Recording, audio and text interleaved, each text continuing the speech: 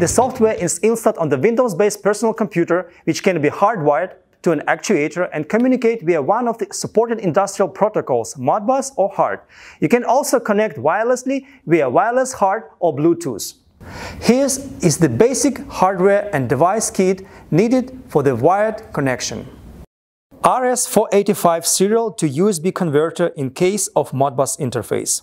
USB HART interface modem in case of HART communication. Twisted pair cable going from the modem to the actuator terminals. The wireless HART connection kit includes a Rosamount Smart Wireless Thumb adapter and a gateway.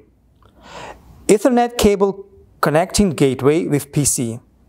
In this case, DCMlink works as a snap-on application to AMS Device Manager. For the Bluetooth connection, you just need to have a Bluetooth-enabled laptop or tablet. And make sure Windows is paired to a connecting device. The step-by-step setup instructions are detailed in the user's guide manual, available on the Emerson product page or embedded in the DCMlink.